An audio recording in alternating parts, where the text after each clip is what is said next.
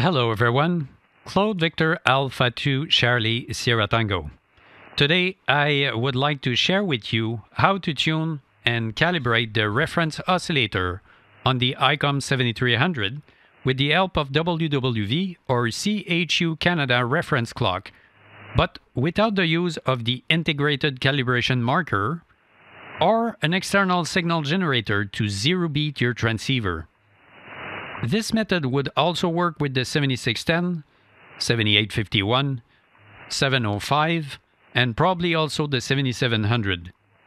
Any other model that do have an audioscope could use that method, but there will also be another solution for radios that do not have an audioscope.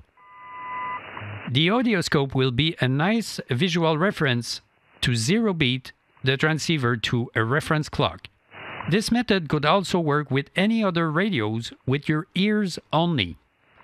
If you have musical ears, that method is for you. And you would be able to get really close to be spot-on frequency with your hearing only.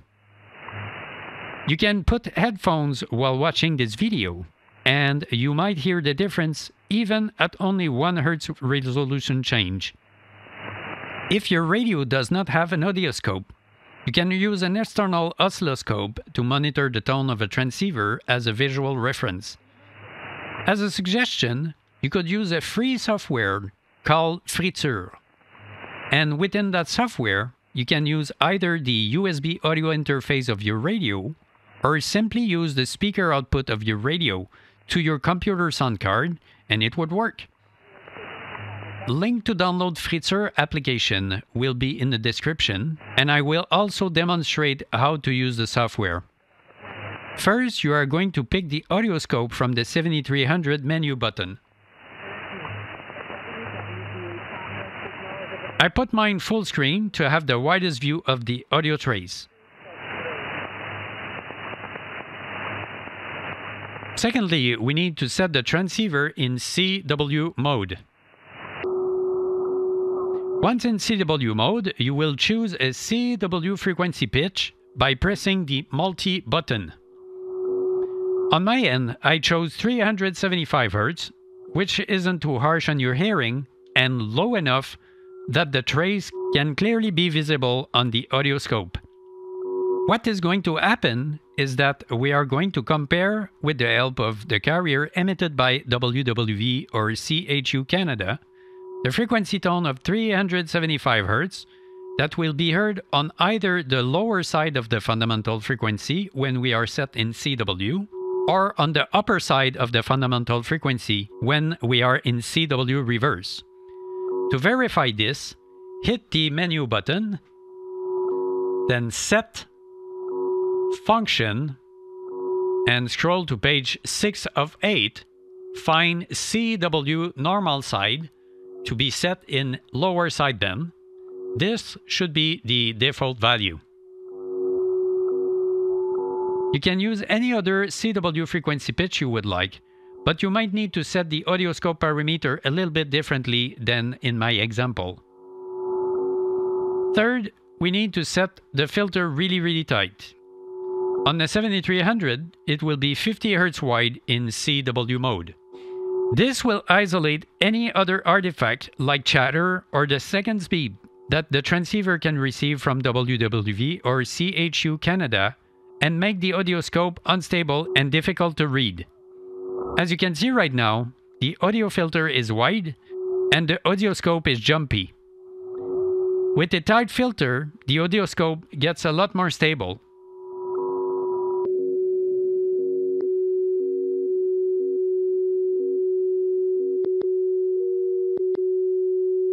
And here you can see with the filter set to 50 Hz wide, watch how the audioscope becomes a lot more stable.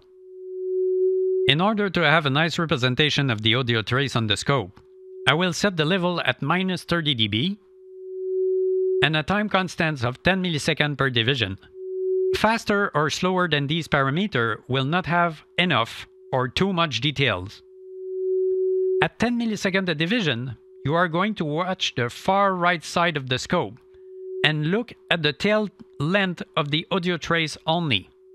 So this will be only that tiny part right here. Now watch the length of the tail when I switch from CW to CW reverse by selecting the CW mode again.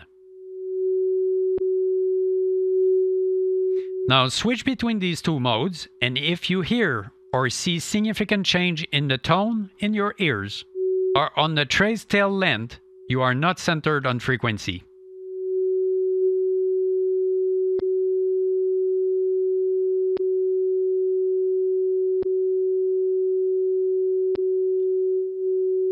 Now, my radio is already calibrated, but just to show you what a single Hertz out of tune would do, I will move the VFO frequency up by 1 Hertz only.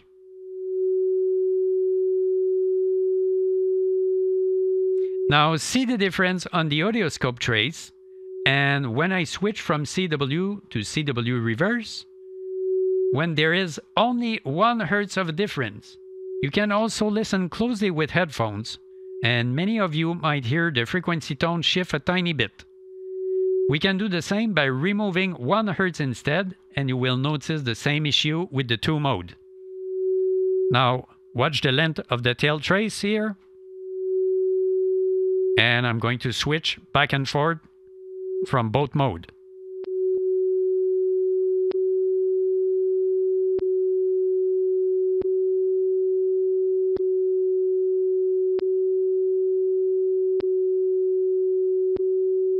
And now I'm going to remove 1 Hertz and watch the length of the trace here.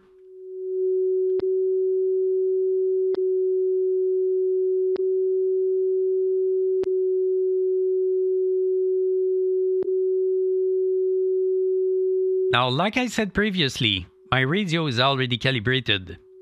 But just to show you how the TCXO has drifted from its original settings, I will reset the value to the default setting, and you will see and hear how the tuning has changed over time.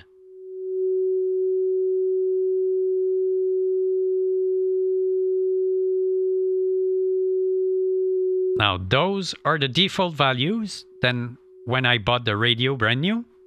Now watch and listen to the tone, and you will see and hear a clear difference between the 2 modes.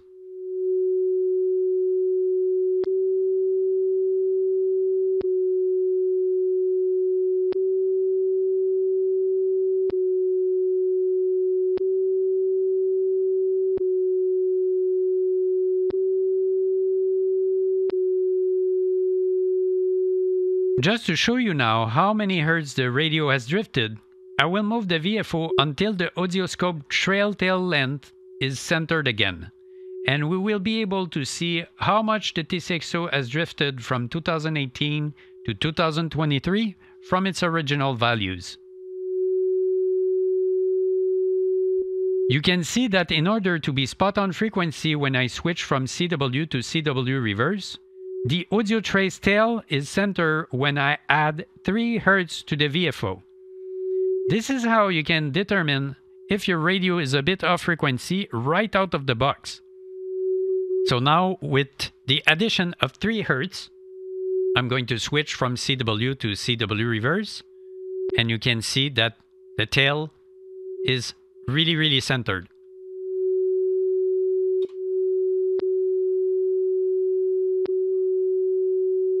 And if I add 1 more Hertz,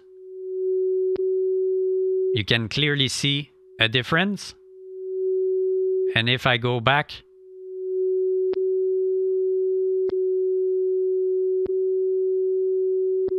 there is audible and visible change in the tone. And when I add 3, we're pretty much back centered on frequency.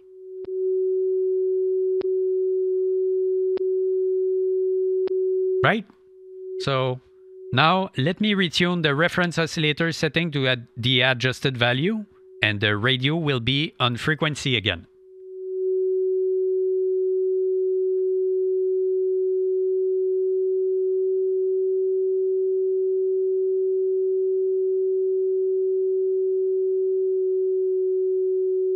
Now watch on the scope here.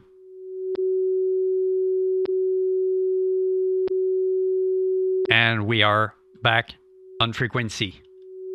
If you wish to use the Fritzer app scope with the 7300, simply run the app, open the setting tab, and pick the right sound card you want to monitor. On my end, I chose the IC-7300 sound card and select a single left channel, which works fine for what we're trying to do. Next, you will need to pick the scope in here and then hit the setting icon, then set a time range of 30 milliseconds per division. Once everything is set, you should see a clear sine wave, and just like described previously, you can monitor either the far left or far right side of the trace and check the length of the tail trace. On Fritzer, you can watch both sides because the center frequency is right in the middle. So you have -15 on the left and +15 on the right, which is 30 milliseconds total. Whereas on the radio, it starts on the left at 0 millisecond and 10 milliseconds on the right far side. So now I'm going to switch from CW reverse and CW, and you will see that just the positioning right here won't change when I switch from CW to CW reverse. If I do the same thing, if I add a single hertz on the radio right here, and I switch from CW to CW reverse, you can see that the trace is now ending at 0, and now it's back well over 0. We do the same thing by subtracting 1, move from CW to CW reverse, same thing again. Right, you can see the value is way over, and now it's at 0. If I come back right on frequency and switch again the mode, we will be again right on frequency. And just for the last test, I'm going to reset the original values of the reference adjustment on the 7300 to the default values, and watch and listen how much it changed when I switch from CW to CW reverse.